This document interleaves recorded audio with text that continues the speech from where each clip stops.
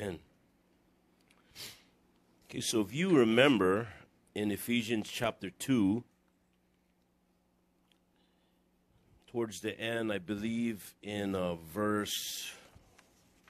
starting with verse 14, Paul's talking about the wall of partition that was there to keep the Gentiles out of the temple. The Gentiles could only go so far. And they could go in the outer court area. So if you see the temple, you know, or TVs are not working or something. Oh, they are there. Okay. So if you have the court of the Gentiles, you have right here, and they could only stay in this area. And so when, if you remember when Jesus turned over the money changers' tables, it was in this area because that's as far as they could go. And it was very offensive to Jesus because here you have the Gentiles. They could only go that far, and they would come and they would have their offerings that they had to exchange their money, and then they had to purchase a Passover, a lamb or whatever they are going to be sacrificing, and the exchange rate was inflated, so they were getting ripped off there, and the price for the animals was extremely high, and it was a racket. I mean, they were making money off of worship, and the Gentiles who were coming there to worship were getting ripped off. And Jesus was he was very upset, and in probably one of the few times it happened at the beginning of his ministry and at the end of his ministry, it happened twice where he cleansed his father's house.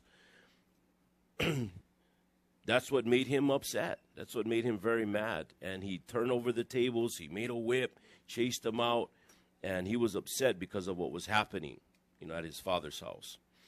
So the Gentiles, they could only go so far. They could only come up to that area, and right there, that was happening.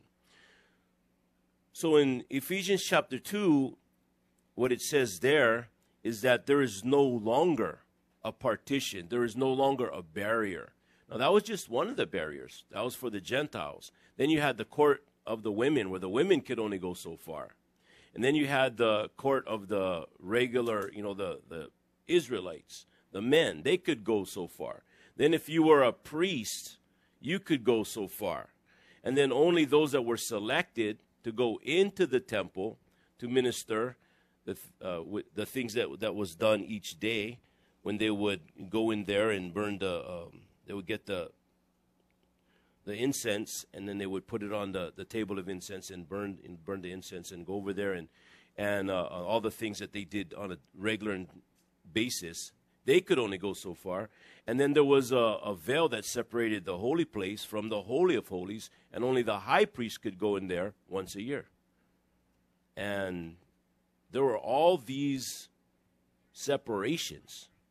And you could see that there, the veil right here. Only the high priest could only go in here, in this area, once a year. The regular priests, every day, they would come in here, and they had the altar of incense, and they would get the coals from off of the brazen altar, and they would get that special prepared incense, and they would burn that, and it pictured the prayers of the saints.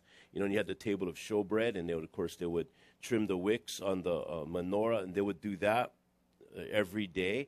They could only go so far into there. So you had all of these partitions, all of these separations. But when Jesus died on the cross, we know that the veil of the temple, it was one of the main partitions, it was removed. So in Ephesians chapter 2, it says this, and I'll just read this.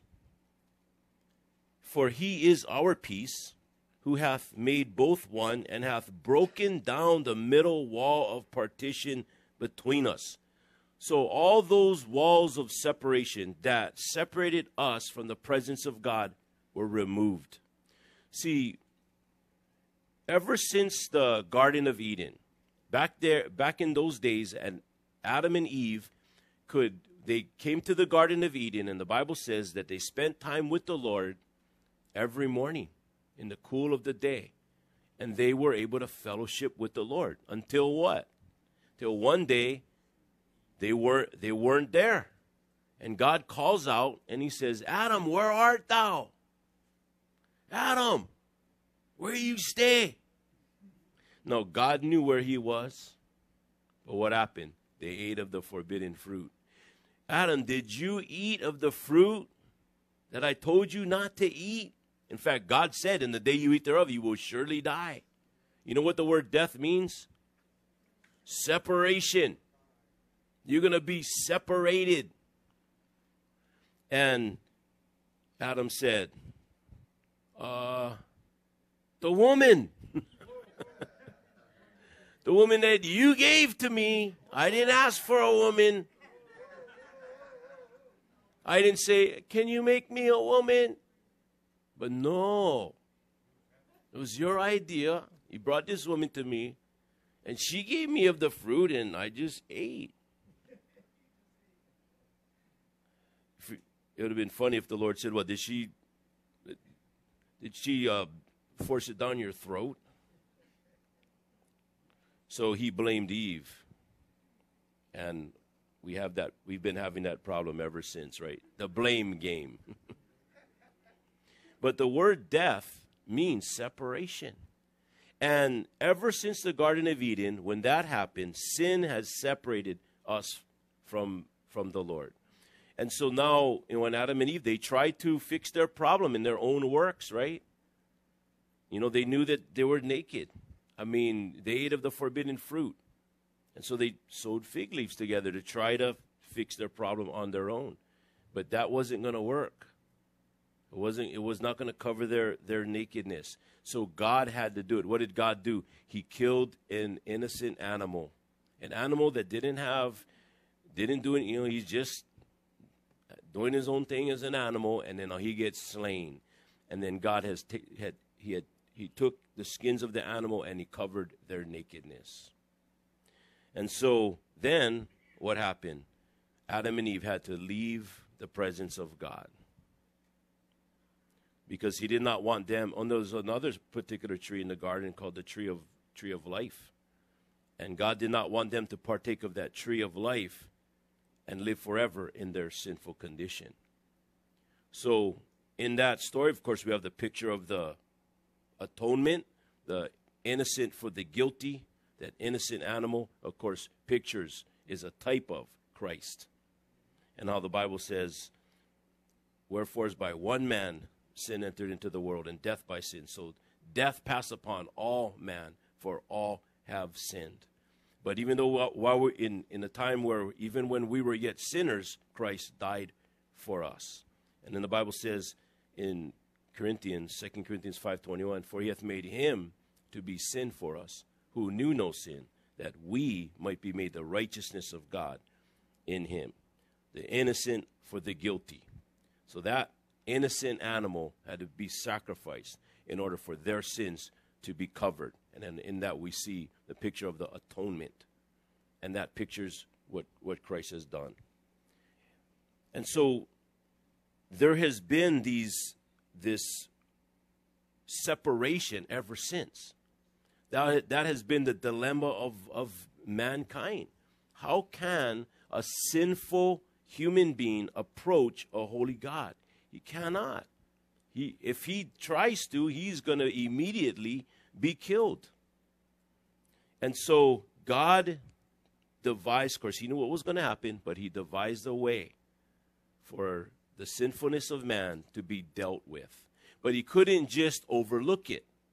He couldn't just say, don't worry about it, I'll overlook that. I mean, can you imagine witnessing a court of law where someone did a horrible crime, maybe they abused a child, and then the judge says, you know what, I'm going to just overlook it this time. Just don't do it again. You would think, what? No, that person needs to pay. Justice needs to be served. And the Lord, he is not an unrighteous judge. He is a righteous judge. And so he has to deal with the sin. sin has to be paid for. The Bible says the wages of sin is what? Death. What is death? Separation. So there's always been those walls of separation. But the gift of God is eternal life through who? Through Jesus Christ our Lord. He is the one that removed that wall of separation. So it says he is our peace, because we are at enmity with God. We are at war with God. And so he is our peace. He allowed us to have peace with God. So when you got saved, you were at war with God. Now you're at peace with God. Why? Because of what Jesus has done. So last week when we looked at that, he is our peace, who hath made both one, and hath broken down the middle wall of partition between us, having abolished in his flesh the enmity, even the law of commandments contained in ordinances, for to make in himself of twain one new man, so making peace. So he removed that partition, he removed that wall from us, in order now that we can have a relationship with him. And in doing that, he made a new man. And that is a reference to the church. Or you could say that's a reference to the Christian. That is in reference to what we have today. Now today, we don't have in the church the distinction between Jew and Gentile. We don't have like a list of all those that are Jewish in our church and all those who are Gentiles. Now there's no longer that distinction. Now in the Old Testament, there was a definite distinction. And there was a lot of important factors that went into those that were being Jews. Number one, that they were circumcised, which was a sign, the seal, and the symbol of the covenant that God had made with Abraham. So you had those that God chose, and right after the Tower of Babel, you see all these 70 nations of those that represented all those that were in the world that were sinners against God. And God selected one nation through one person, and his name was Abraham. At the time, his name was Abram. And God called this one person, and he said, I am going to give this man and work through his descendants to bring about the salvation of all of the world. And that's the Jewish nation. And through the descendants of Abraham, through his seed, and God made a covenant with Abraham. And who knows what that covenant was called that he made with Abraham? Anybody knows? The Abrahamic covenant. Makes sense? So I told you I had to go sleep early. The Abrahamic covenant. And in the Abrahamic covenant, which is unconditional because he puts Abraham to sleep. We might go there today. I don't know if we'll have time to go into that passage of Scripture. But he makes a covenant with Abraham, which is unconditional. And he promised Abraham blessing, seed, land. The land of Israel that God has unconditionally given to the Jews. It's their land given to them by God. And blessing, he says, I will bless those that bless you. We as a nation need to continue to be allies with the nation of Israel. And sometimes by some of the things that we're doing lately, you're sitting here wondering, are we still allies with them? Are we still supporting Israel? We need to pray for peace. Pray for the peace of Israel. And so he promised to bless him. And then the most important one, he promised that through your descendants is going to come forth the Messiah. And the world will be saved. Or those that receive him will be saved. So, blessing, seed, land. It was three things. And that's what makes up the Abrahamic covenant. So he is our peace, who hath made both one, and hath broken down the middle wall of partition between us, having abolished in his flesh, because he gave his body, and he gave his blood, and he made peace. One new man. That's a reference to the church. Now, the church is not mentioned in the Old Testament. It's not mentioned. In fact, if you study the Old Testament, when you study the 70-week prophecy in the book of Daniel, the church is not mentioned in there. And that's why the formula, or when you're adding up all the years, doesn't work out. Because there's the church age, which is not mentioned in there. Because if you think about it, technically, God is going to, he's going to implement his plan, and then the Jews are going to receive their Messiah, right? And everything is going to happen according to how God designed it. Now, God knew they were going to reject them. So there was that, I guess you could say it's not, it's kind of a weird way to think about it, but God had to implement plan B. So you don't see it in the Old Testament, but it is revealed in the New Testament, and that is the church age. So that's what this chapter is talking about, basically. The church age, or the church. Okay, so when Jesus was crucified, the veil of the temple was rent. Now, I'm going to read this scripture. Matthew 27, verse 50 and 51 says, Jesus, when he had cried again with a loud voice, yielded up the ghost. And behold, the veil of the temple was rent in twain from the top to the bottom. And the earth did quake, and the rocks rent. So the rocks are a testimony of the crucifixion. You know, like when I build rock walls, because I do that on the side. But if you ever talk to a rock wall builder, there's veins in these rocks, and they know how to, they know how to break the rock and when they make the rock walls. That's a testimony of the resurrection. And the rocks were rent, and all the things that happened at the resurrection. This was probably one of the most significant, that the veil. Now we're thinking, okay, the veil was rent. Is this like a curtain. The veil was very large. So the veil represents the separation of, it represents now the separation of a holy God from sinful mankind, because our sins have separated us from God. In fact, look at Isaiah 59:2. Isaiah 59:2. In fact, you could probably just quickly put it up there.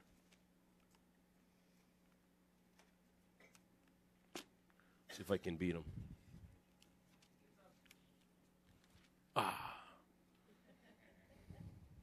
But your iniquities have separated between you and your God, and your sins have hid his face from you, that he will not hear. So, we see in the temple there was this huge veil. Now, the size of the veil was 60 feet long and 30 feet wide. So it was 60 feet by 30 feet, and it was approximately an inch thick. And it was so massive and so heavy that how many priests do you think it took to manipulate or to move this veil? They had to like open it, or when they had to work with it. How many priests you think? 10 priests? 20 priests? 300 priests to manipulate it, so that there was no way that a human being could have just did that. But when Jesus was crucified, the veil was rent. And what was significant, it was rent from top to bottom, which signifies that God is the one who ripped it. Religion religion is basically man's attempt to get to God. And it would have been man trying to rip it from the bottom to the top. But God ripped it from top to bottom. When Jesus cried out, "It is finished," with a loud voice, and yielded up, when he died, the veil of the temple was rent, and it says specifically from top to bottom. You see that? Verse 51, behold, the veil of the temple was rent in twain from the top to the bottom. So we learned that. Now, there's one mediator now between God and man. We don't need a priest. We don't need a a tabernacle. We don't need a temple. We don't need an animal sacrifice, right? Back then, it was man's dilemma because of the sin, the separation. They needed all this. That's why when he gave them in Exodus, when they went to Mount Sinai, then Sinai, you were given all of the commandments. They were also given Leviticus because they couldn't keep all the commandments. They couldn't even, can you imagine even being able to remember 613 commandments? Just to remember them, let alone to obey them? There was no way. You had the civil law, the ceremonial law. You had all the dietary laws. You even had laws about how to treat a mother bird when she fell out of the nest. You had all this. But now there's one mediator between God and man, the Bible says. 1 Timothy chapter 2, verse 1 through 5, it says, I exhort therefore that, first of all, supplications, prayers, intercessions, and giving of thanks be made for all men, for kings, and for all that are in authority, that we may lead a quiet and peaceable life in all good godliness and honesty. For this is good and acceptable in the sight of God our Savior, who will have all men to be saved. What is God's will? It is his will to have all men to be saved, not just a select few, right? It is his will to have for all men to be saved and to come unto the knowledge of the truth. For there is one God and one mediator between God and men, the man, Christ Jesus. Okay, so in Ephesians chapter 2, we've seen that because of the death, burial, and resurrection of Jesus Christ, that he removed the partition, which was symbolic and typified in all those partitions that we mentioned. No matter who you were, whether you were a Jew or a Gentile, or if you were a man or if you were a woman, there was some wall there that separated you from God. If you were a Gentile, it's the first one. If you're a woman, it's the second one. If you're an Israelite, it's the third one. If you're a priest, it was the fourth one. But even if you were the high priest, you still had a partition there. You were separated from God. The Bible says, for all have sinned and come short of the glory of God. No exceptions. Everybody. And Jesus, when he was crucified through his death, burial, and resurrection, all those partitions, all those walls of separation were removed. Now what does the Bible say? That we have the boldness to approach. What is it? How does the wording say? That we have the boldness to approach the holy place. Even if you're a Gentile, you could go into the holy place boldly. We could boldly approach his throne and find grace to help in a time of need. You and I can go to the Holy of Holies any time, from any place, and approach his throne and bring your petitions, because there are no partitions. That make a good shirt. Yeah, make one. Where's Jeff? Yeah, Dave, make one shirt. Bring your petitions, because there are no partitions. Or that'd make a good rap.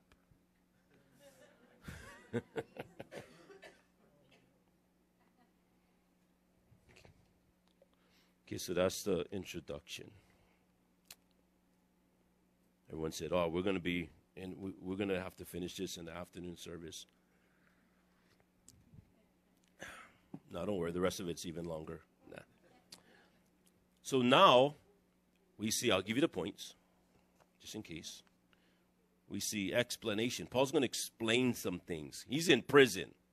So he's going to explain some things about why he's there. We see explanation, 1 through 6. Eternal purpose, 7 through 13. We see extent. Oh, that's good, man. Hope we get at least that. Then we see evaluation, verses 20 through 21. So explanation, eternal purpose, extent, evaluation. So Paul's explaining some things. He says, because of that, there's that wall of partition. It's been removed because of the death, burial, and resurrection.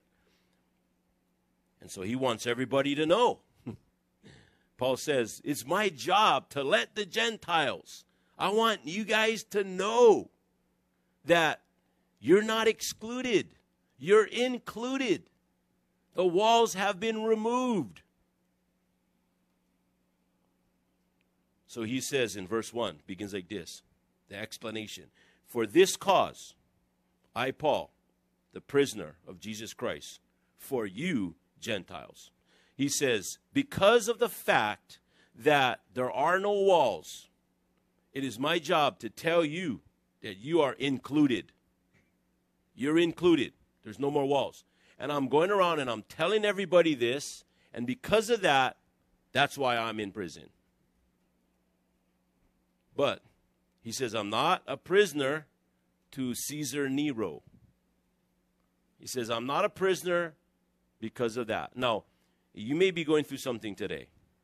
You may be in some kind of a situation that's difficult. You may be going through a trial. Paul was in prison, and he was waiting trial. But he says, I am a prisoner of Jesus Christ.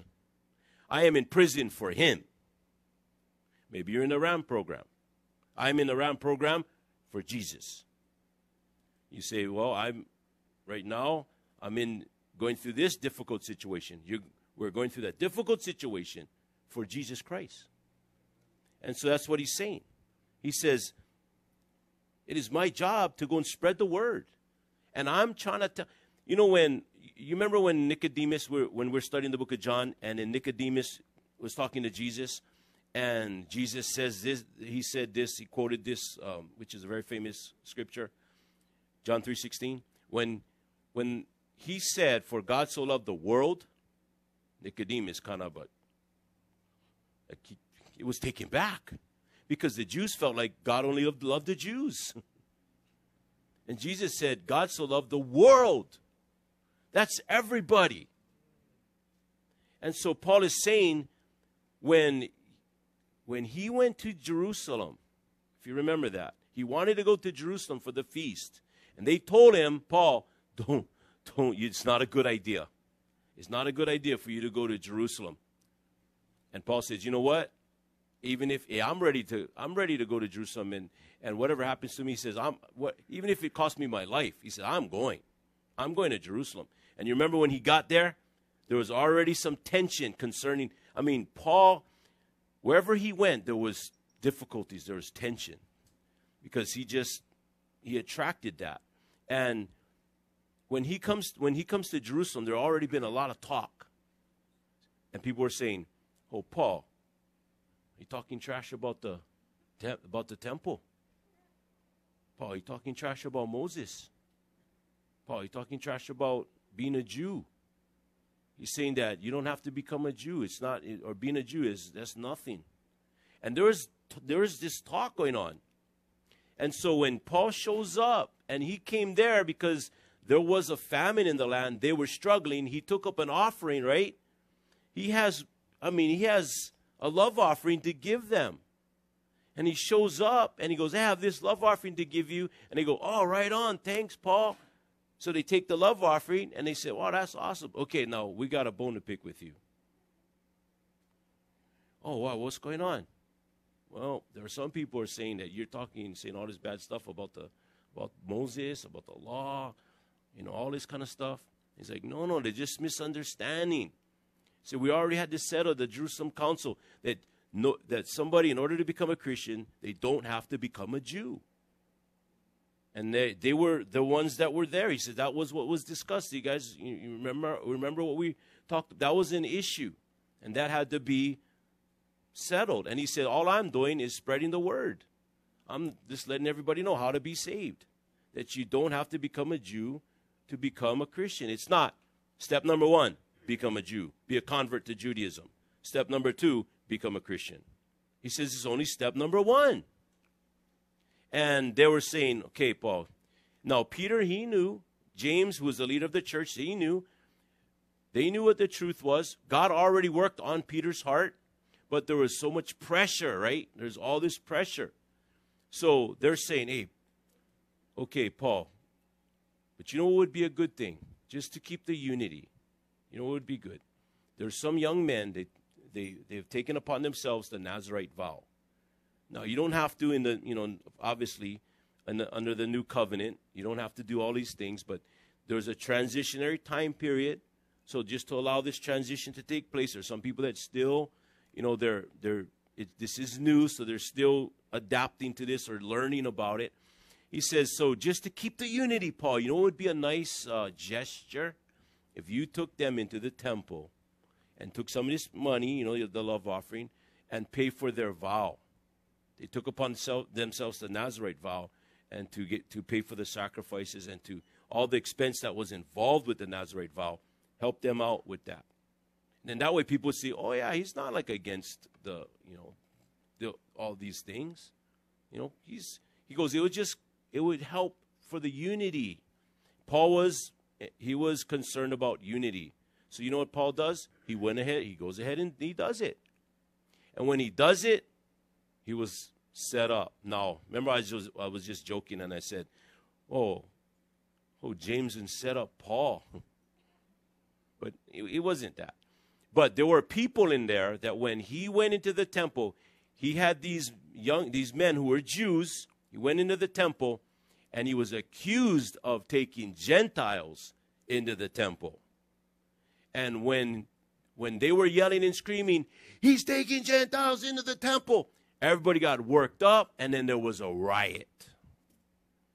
And so then when the temple police got involved to squash the riot or to, deal with the riot, they took Paul, and they didn't want, it was their job to protect him and to bring him into protective custody.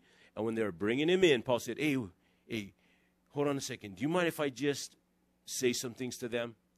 And so the captain of the temple guard said, go ahead. And then he gives his testimony, right? And he says in his testimony, God has called me to preach the gospel to the Gentiles. Oh, and when he said that, they just...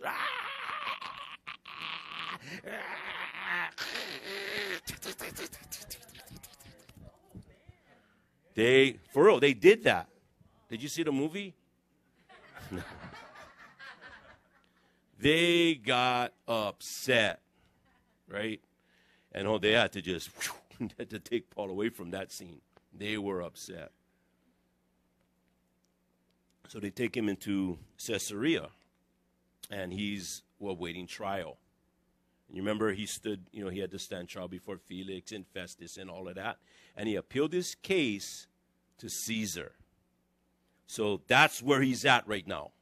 So he appealed his case to Caesar. So he's in prison, but he's under what they call house arrest. During the day, they allowed him to go, he could go walking around. He could go and, and enjoy the sights or whatever, of Rome. But at night, he was chained up to a guard to make sure he wouldn't escape because, they were making sure that he would stand trial. And so that's what's going on. And so while he's there, he says, I'm not a prisoner of Nero. I'm a prisoner of Jesus Christ. He has me here for a reason. And while I'm here, I'm going to write the book of Ephesians. I'm going to write the book of Philemon. I'm going to write the book of Philippians. I'm going to write the book of Colossians. And he's writing the books of the Bible. He says, Jesus has me here for a reason, and while I'm here, I'm going to write these books. So he's explaining to them his situation, what's going on with him right now.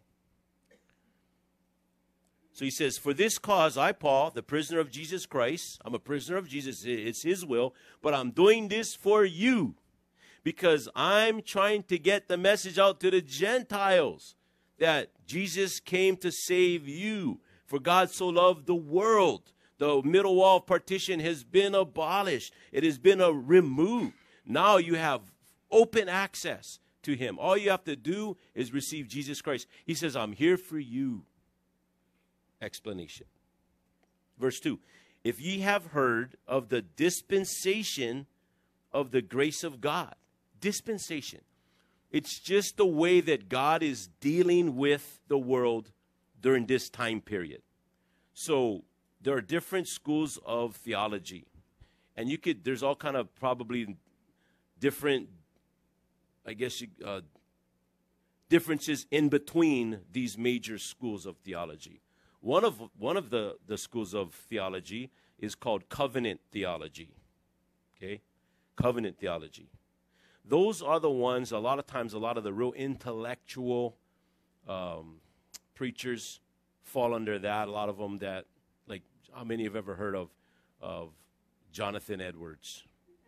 How many ever heard of, probably even Spurgeon, probably. And then there's divisions in those that are covenant theologians. That's different, though. Right there, it's. If I was to explain it, take too long, probably. I can just simplify it, but there are different covenants. But when we talk about covenant theology, it's not talking about that. In fact, that's mostly, what's funny is those that are dispensationalists follow that pattern. But I don't want to get too much into it. So you have the covenant theologians, or those that practice reformed faith, and then you have those that are dispensationalists. Those are the correct ones, because that's what I believe. I'm a dispensationalist. And then even in dispensationalism, you'll have different. You got even some that are hyper dispensationalists. And so I don't want to get into all the different things, but you have different schools of thought. You have covenant theologians, and then you have, dispensationalists. But the word dispensation is here, and as a dispensationalist, you have the dispensations right there, and you have the time period, of innocence, of conscience, of human government, and how God worked with the world during that time period. And the reason why he works with the world differently is because of the sinfulness of man. Like God worked with the world as a whole. When Adam and Eve, all the way up until you have the Tower of Babel. And at the Tower of Babel, remember when I said God chose in one group of people. Now it's going to be different. And he's going to get the message to Abraham and through the Jews so that they can get the message out to the rest of the world. But God has always been concerned for the whole world, from the Old Testament to the New Testament. It's just that he's done things different ways in a sense because of how man has responded. Okay, so he says, if you have heard of the dispensation of the grace of God, which is given me to youward, how that by revelation he made known unto me the mystery, as I wrote afore in a few words. So he already talked about, when we talked about this in chapter 1, but he says that God has revealed this unto me. Now remember, Apostle Paul is an apostle, and he always had to defend his apostleship, right? And he is an apostle, and the reason why we say that, he said that of himself, but an apostle is someone that got the message straight from the source, right? Do you remember when Judas Iscariot had to be replaced, and they were gonna when they were looking for the replacement for Judas, there was qualifications that had to be met, right? Do you remember what those qualifications were? That the person that was replacing Judas, they've had to been around for the ministry of Jesus Christ from his baptism all the way to his ascension. They had to have heard with their own ears the message from Jesus Christ, right? And so you say, well, how did Apostle Paul hear when he wasn't even saved at that time? He explains it in Galatians, that when he got saved, he says, I didn't go to Peter, I didn't go to the other apostles and have them explain to me. He says, I went to Arabia, some say it was Mount Sinai, that part of Arabia, and I was taught by Jesus Christ himself. So that's why he's an apostle. He got the message straight from the source. If someone says they're an apostle, now I know that the word means messenger. But if someone says they're an apostle, that they carry that office, and some churches will say that. That's not true. An apostle is someone that heard it straight from the source, and they also had the authority to write Scripture. That's why Paul, who's an apostle, wrote Scripture. And the other apostles, they wrote Scripture. Or, like in the case of the book of Mark, it was John Mark that wrote it on behalf of Peter, who is an apostle, right? So, he's saying that I got this message straight from the source. If ye have heard of the dispensation of the grace of God, which is given to me, to youward, how that by revelation he made known unto me the mystery, as I wrote afore in a few words. I know all about this mystery because I heard it straight from the source. And he's going to explain what he's talking about.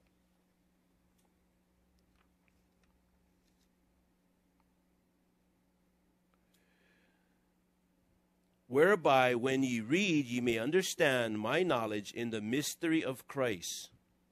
Okay. In English, a mystery is something dark, obscure, secret, puzzling. What is mysterious? It's something that is hard to see. Like if you're watching a mystery movie or reading a mystery novel. But in the Greek word mysterion, it's different.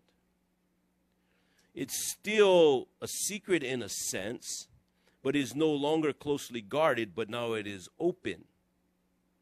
More simply, mysterion is a truth that is hidden at one time, but revealed at another time. So it's hidden in the Old Testament, revealed in the New Testament. And one of those mysteries is the church. That's why you don't see it in the Old Testament.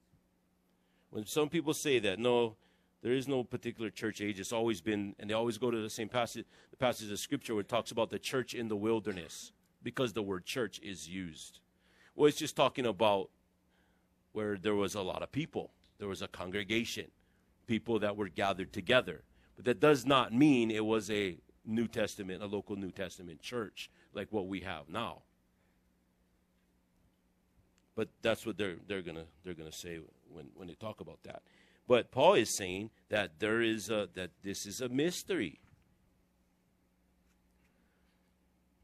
which in other ages was not made known unto the sons of man.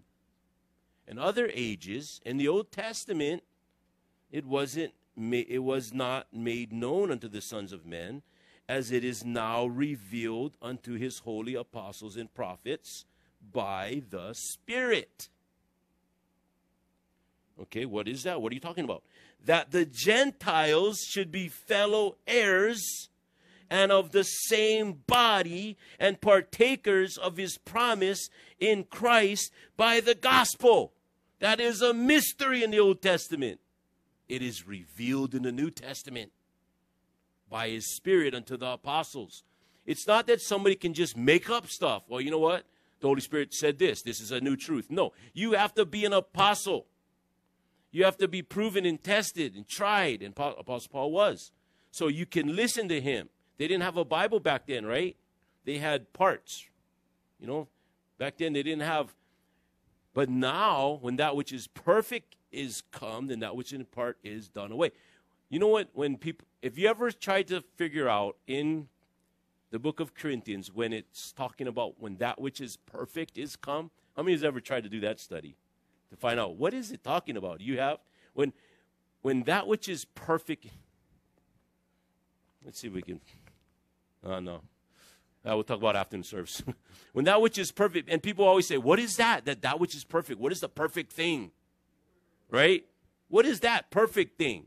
I've never been comfortable with any answer I've ever heard before. Until one day, it's like I figured it out, and I'm the only one who knows.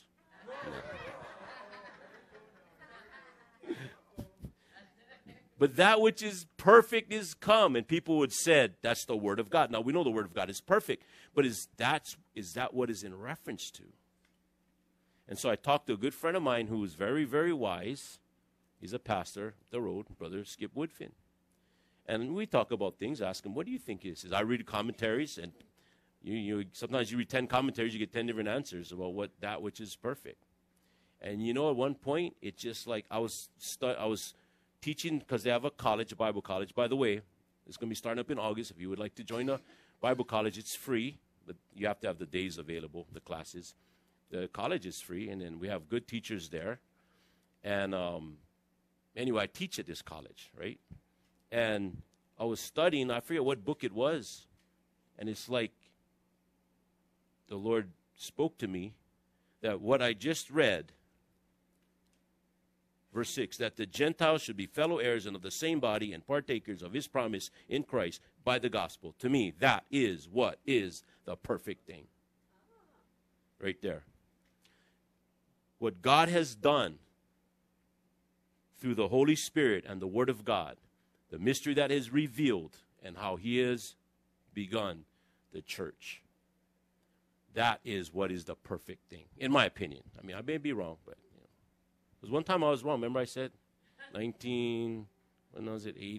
I was wrong because I thought I was wrong. So I was just wrong about being wrong. Just joking. Well, Jim's leaving. He's like, I'm out of here, man. I'm gone. But do you see that there, the explanation, what Paul is saying? He's saying that I'm here for you Gentiles because I'm preaching something that the Jews, they can't accept a lot. Now, remember how God worked on Peter to get this truth to Peter? I mean, he was on the rooftop. He was hungry and he was kind of dazed. And then he had a vision of a sheet coming down with all these unclean animals, right? And he told Peter to arise and eat. And what did Peter say? Not so, Lord. I mean, the Lord told him to eat, and he said no. You see, sometimes our traditions and the way we've been brought up, our background can be so powerful that when God tells us to do something, we won't listen to God because of the traditions we've been taught all our life. Like I was raised in a Catholic church. I was raised a Catholic. And when I became a Christian, there were some things that were different than what I was taught all my life. Now, I'm not going to be loyal to what I was taught all my life if it's not the truth. You and I need to be loyal to the truth. And so Peter, he listened to the Lord. And what the Lord was telling him is that I want you to go and preach to Cornelius. And he is seeking, he's searching. So I told him to send some guys to your house over here. And I told him to look for a man named Peter. And he's staying at a house with a guy named Peter. Or Simon, yes, Simon, right? Simon, a tanner. He tans animals. He's already in an unclean house type profession of a guy that has an unclean profession. And you're going to get a knock at the door. Go with them. So he gets a knock at the door. He goes with them. He goes to Cornelius' house. And what does Cornelius do? He bows down and starts worshiping Peter, right? And Peter says, no, stand up. Don't worship man. And he preaches to him the gospel. And Cornelius and his household get saved. And that right there was a type of or picture of the church. You had Jews and Gentiles in one house together, and Peter preaches, and they get saved, and they receive the Holy Spirit in the same way. And Peter witnessed it because he was at Pentecost. He preached at Pentecost. Now he's there at like a Gentile Pentecost. But there's just a household of people. And he preaches, and they get saved. And he saw, and he came back and told the other apostles, he said, the same thing that happened to us at Pentecost, the same thing happened in Cornelius' house. And he said, nah, yes, no way, for real, nah, no can, yeah, for real. And Peter was saying, he was understanding now what God was doing. And so now God was showing Peter what he was doing. And then you remember the situation that happened when Peter was, when they were up at Antioch, and then you had all these people coming up, Peter, all the big guns from Jerusalem, and there you got Peter eating he was eating with the Gentiles. He's having a blast. He's eating, shrimp. He's eating scallops. And then John them comes, right? And then Paul's there. And John them come. And then Peter's like, and he walked over to the kosher table. He started eating all the kosher food. And then Paul said, Peter, you stupid or what? And he rebuked Peter. You remember that? See, Peter had to learn. This was difficult. I mean, they were brought up one way, learning all of these things, all of their life, that the only reason God created the Gentiles was to fuel the fires of hell. So it was going to take a little bit of teaching. And so we see that's what was happening. So now Paul is saying that I am a minister. It is my job. Now Paul was a Jew. I mean, he was raised a Pharisee. And he says, God has called me to get the message out to the Gentiles. And because of that, that's why I'm in prison. But I'm not in prison. Don't feel sorry for me. I'm a prison. This is the Lord's will. And while I'm here, I'm going to write these letters. And while I'm here, I'm going to do all that I can. Because he said already, for me to live is Christ, to die is gain. Whatever I got to do, wherever I got to be, whatever the Lord has me do, I'm doing it for his honor and his glory. And he's going to explain more about that, but we're just kind of out of time. It's just you took too long to listen today. And then I went on like 10 rabbit trails. So we see explanation, right? And then we see, don't worry, I'm just buying time for the chili to come. That's all. It's on its way, so we got a little bit.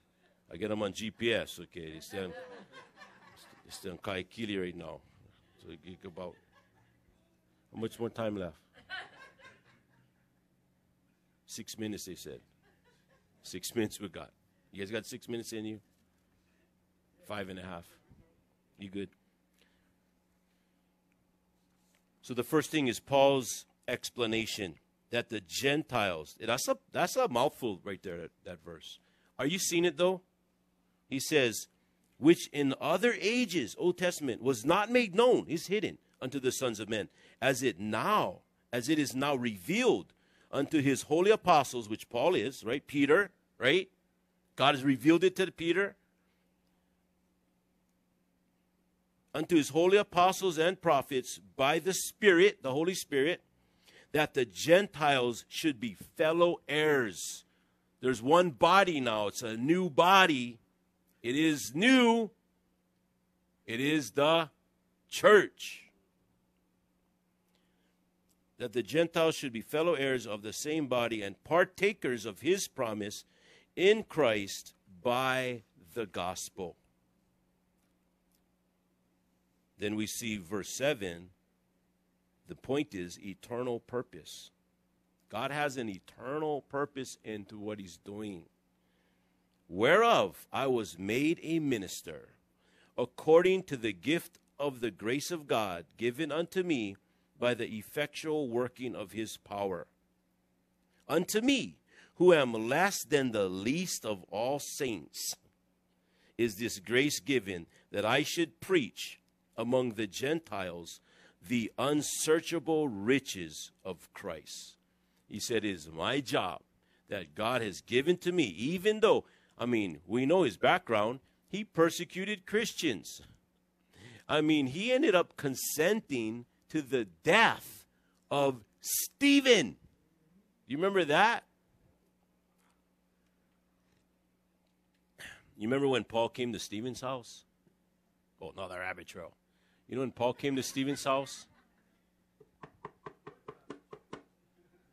Who is it? Paul. Paul who?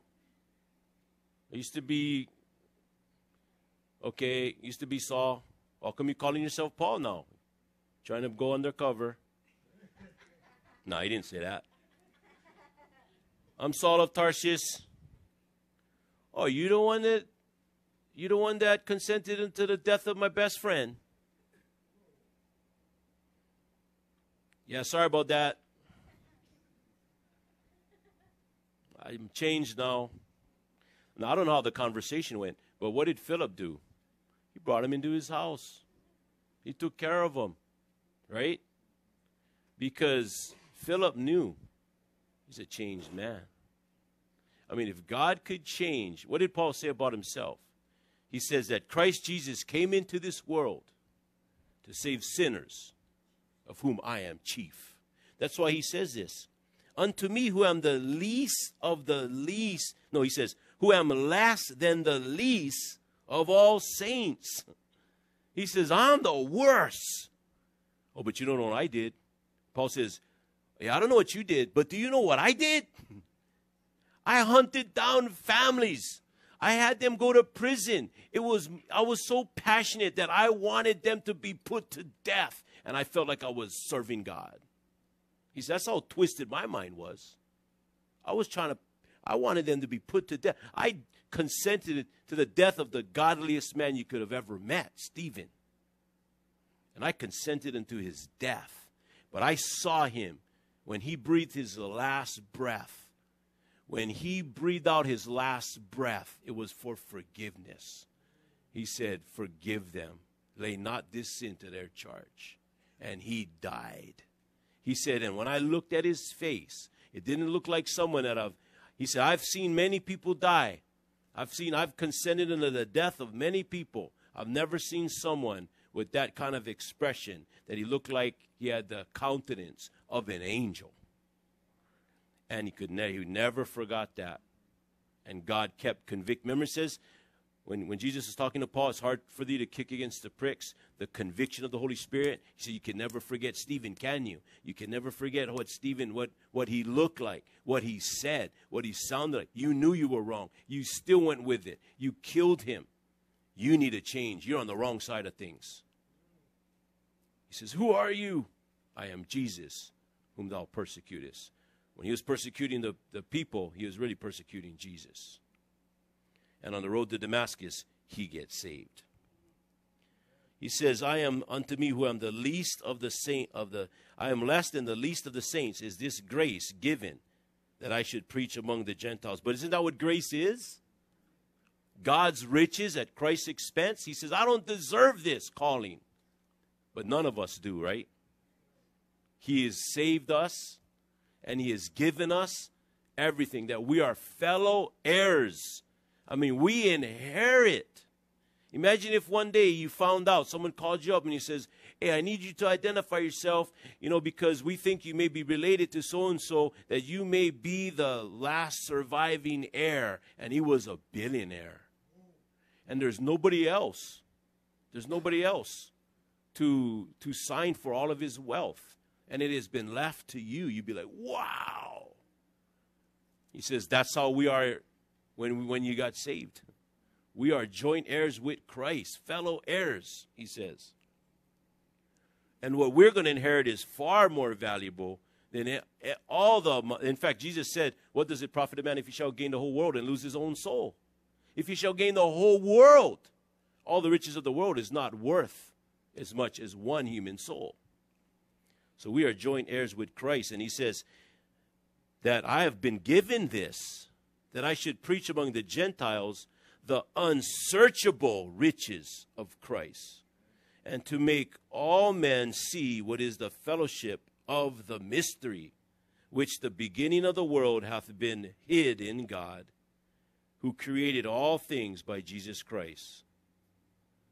Oh, it just keeps getting better. So I encourage you, after our lunch break, we have still the eternal purposes, the extent. We have a great picture of the cross in this passage. And then he evaluates it in the last point, verses 20 through 21.